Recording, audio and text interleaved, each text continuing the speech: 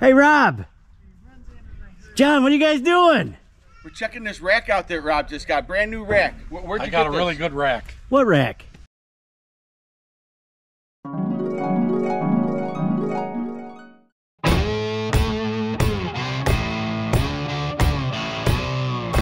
Okay, so checking everything I can online to try to find racks for RMaxes. They got for all other machines. Found Yamaha's got one. It's like 900 bucks, and it's too short to put stuff behind a box. There was another company, I won't mention the name, but they were like $1,400 for basically something like this. Then I stumbled across a guy, website on Facebook is Beaver Concepts. I think he's out of North Carolina. So I sent him some messages. I wanted measurements and stuff to make sure I could get everything, you know, for our long trips on there. And he sent me pictures, measurements, told me how it fits. And so I pulled the trigger, decided to order it. And then I said, well, how much, you know, I figure it's heavy, how much to ship? And he goes, I pay for the shipping. So this was $800 shipped to my door. Now that's as of the date that you ordered it.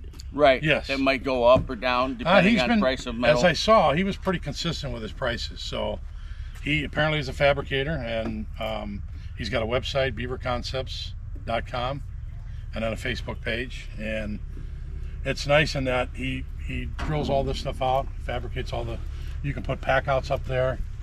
What I chose to do is I bought a 195 liter dry duffel bag, heavy duty from Cabela's, that fits completely across there, and that lets me carry all my clothes, sleeping bag, tent, stuff for my son when he's riding the quad.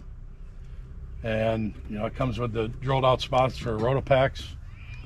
Now it came with bolts, but you did your own modification down here. What was that? Look around here. So I don't want to use this right here on this. I don't want to use the rack all the time. It's basically when we overland. So you just use the factory screws to put it in. Worked fine, but I thought, you know what, I want to be able to get it on and off without having tools. Oh, so I put thumb screws on it, Gotcha. and I can just unscrew those, pop it off, and then when I trail ride, I don't need the rack. And you put the rotopacks on. Yep. Yep. But that was pre-drilled for that. Yep. He's So got one on a both sides. pattern here, pattern on that side. He claims that you can put 2 1-gallons. That's a 2-gallon. It fits perfectly fine. So I'm thinking about putting water over here. The only thing that I probably would have done, if you swing around here, I would have done is I would have, because this 1-gallon would fit fine, but I wanted to put a 2-gallon. I would drill those holes up one angle, which put the top of the rotopack here, and then above this. Oh yeah. In the center hole. Yeah, so one diagonal up from that. Because I see the bottom of the 2 is touching the machine. Yeah. Where if you were up just one hole, it wouldn't be touching. I wonder if you could drill those yourself. Yeah, why don't we probably? Yeah, why don't we fabricate that? So yeah, so far this is basically the first trip. Put a couple dings in it when I was. I was gonna say I see some nicks in it already. When we were installing it. Rob, what year is your machine? 2022. And so what is he saying that this will fit? This will fit all RMaxes every year. 20, 21, probably 21, 22, 23. Because that's when RMax came out. Yep. So yeah.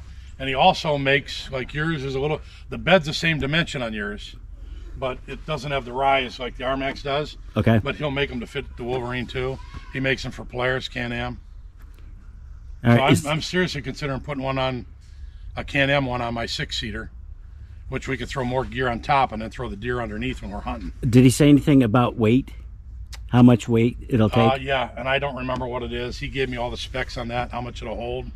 But as wide as that shelf is and everything, and four heavy duty bolts, I bet you it's a pretty nice payload. Yeah, I mean it is sturdy. I mean it's good fabrication. I mean I'm shaking it and it's shaking. It's not moving. The vehicle's moving. Are you gonna have any trouble getting into your Yamaha box? Nope. Perfect.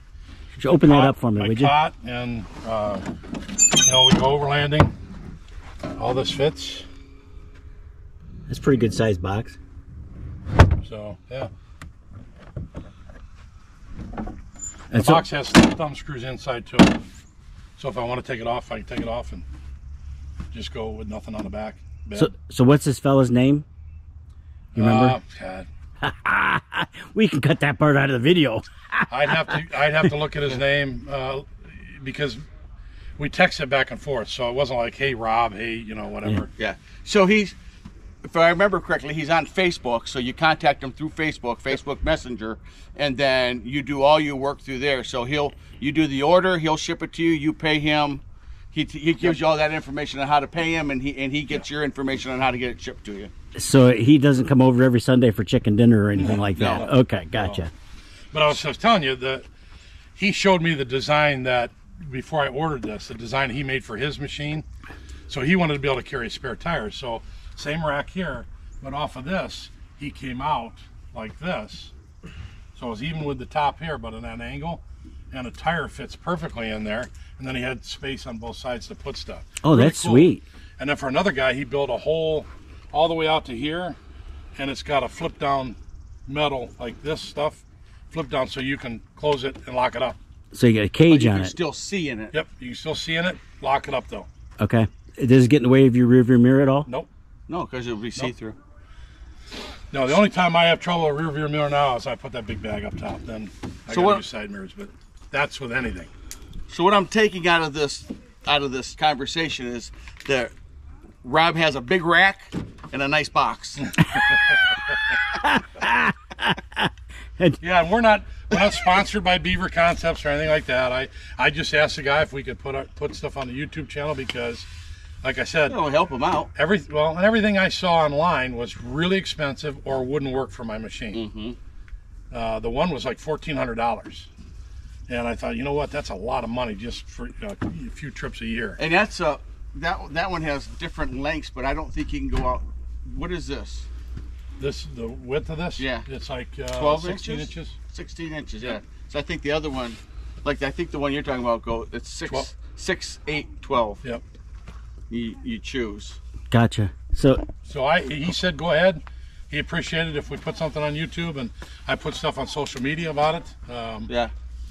You know, because if you price point, it's right. If you got an RMax, this is the cheapest way to go if you want to do overlanding or be able to carry more gear. Now, will he do other machines, or he just has a familiarity with the RMaxes? Well, he owns an RMax, but if you look at his website, he does Can-Am, Polaris, and like I said, I'm seriously considering getting a Can-Am one. Oh, that's right. For my 6-seat that I use for hunting. Gotcha. Because if you put deer in, you want a place for gear, you can put the gear up here and throw a deer in the back underneath. So we got 16-inch shelf stands or whatever. Yeah. We got currently that has a 16-inch shelf on the top. Yep. However, he can build it to specs. How high off of the tailgate is that? I don't remember. I got it all written down, but I was more concerned about opening this and being able to get stuff in and down. Gotcha. Like the Yamaha one's really nice, good fabrication, but the shelf is like this level. Yeah. So it would have interfered with my vent. Yeah. It would have covered up our nice Not Done Yet Adventures logo. And I could get my hand in there, but I couldn't get anything big.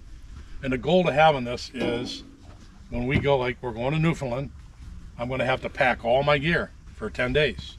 Not just for you, but for the boys too. Yeah. Yep. Because there's 3 of us going, and they can only hold so much on one rides a quad. Yeah. So he's got a box on the back, but you know there's only so much you can hold. So gotcha. 10 days is a long time to haul food, water, drinks, all your clothes, all your gear, and you're out in the middle of nowhere in Newfoundland. So. And when we go to Newfoundland? August 5th through the 16th. Nice.